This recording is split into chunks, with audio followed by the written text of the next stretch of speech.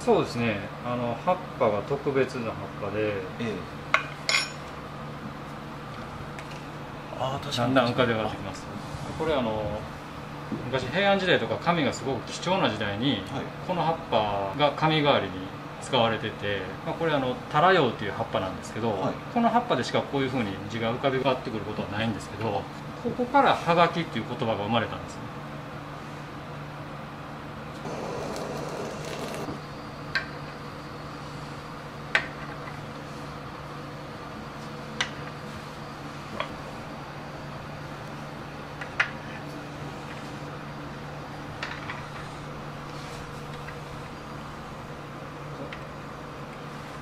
こちら先付けですね、右上の方から半生のバチコです。軽くすだち絞って召し上がってください。で隣が鯛の子うまみですね。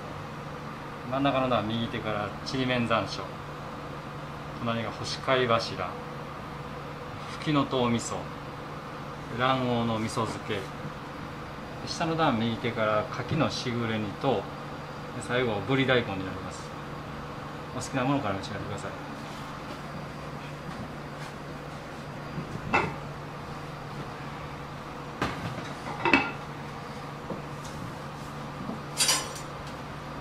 ではお印になりますので。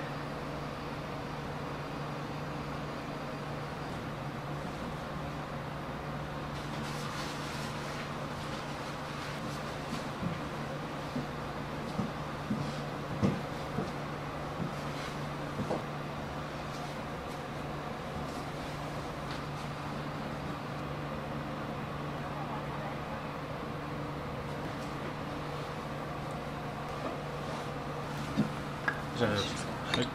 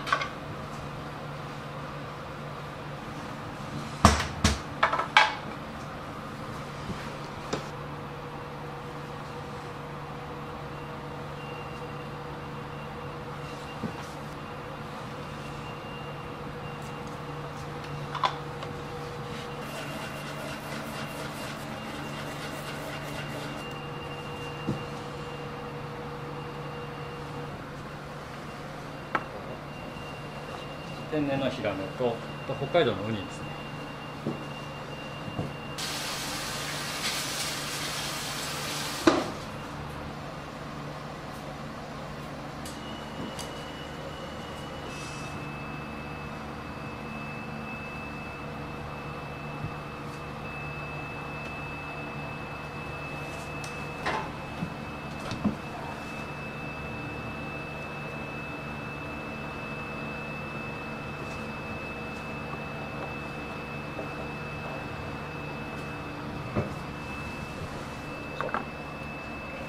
ブリのかす汁です。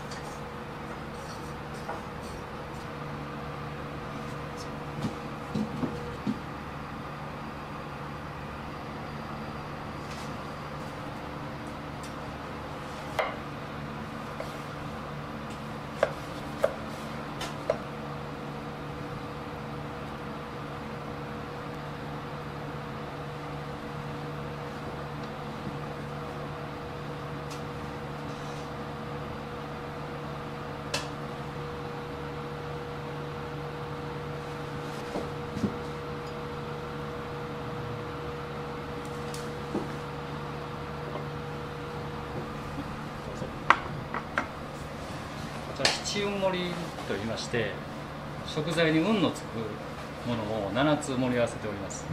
どんこ、いんげん、金柑、銀杏、人参、南京、レンコンですね。今年1年運がつくようにという願いを込めた料理になってますので、どうぞ召し上がってください。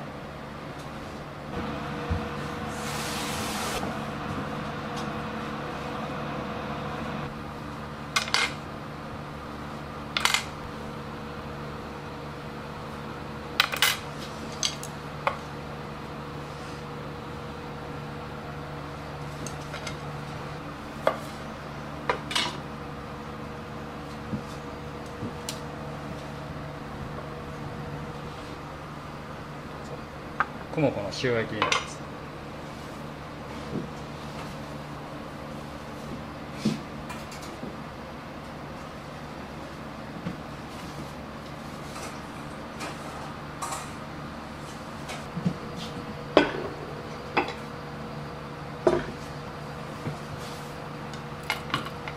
皮目だけ炙ってるんですけど、これを炊き込みご飯。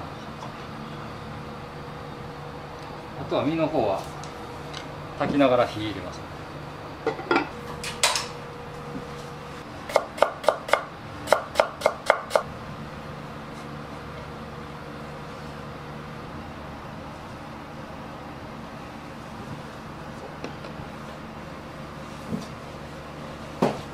神社のお祝いですかね。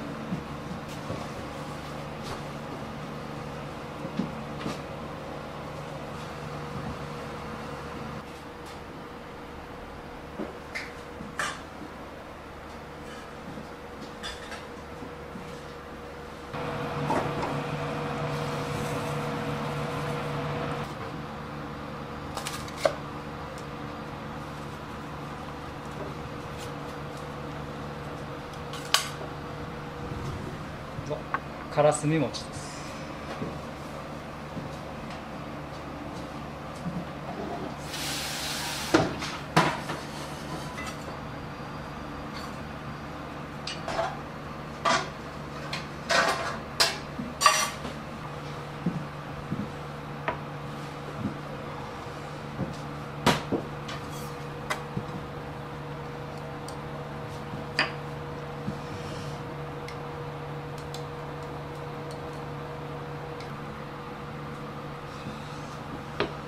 鯛めしご用意いたします。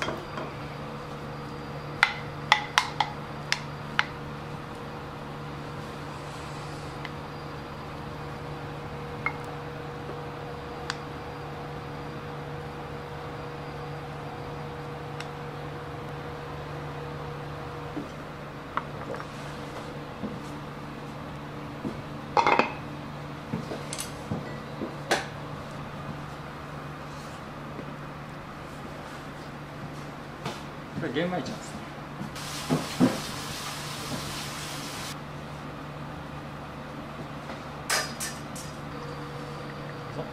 最後プリンになります。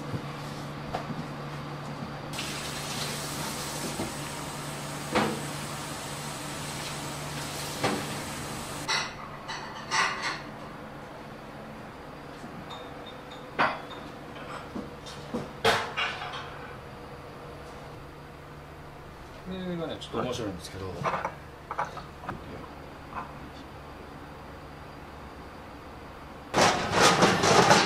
これが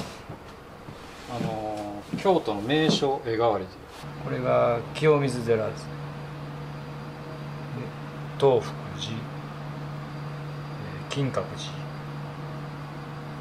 れは渡月橋ですね。これはおそらく広沢の池とかその辺りだと思うんですけ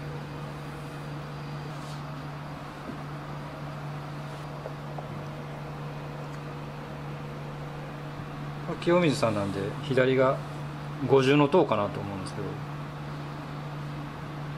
あと横は清水焼か何かそういう系のものは、前田家加賀藩の前田家伝来の黄金で下三つ足になってて、塗りがね赤と黒のかき分けっていうんですけど、これの赤と黒の2つの中でのかき分けっていうんですね。で粒と、ほかけ線ですけど加賀藩のやつなんで、当時北前船っていうのが日本一周回って、北海道から昆布運んだりとかしてたんですけど、その北前船かなとか、そういうのも考えたりしますね。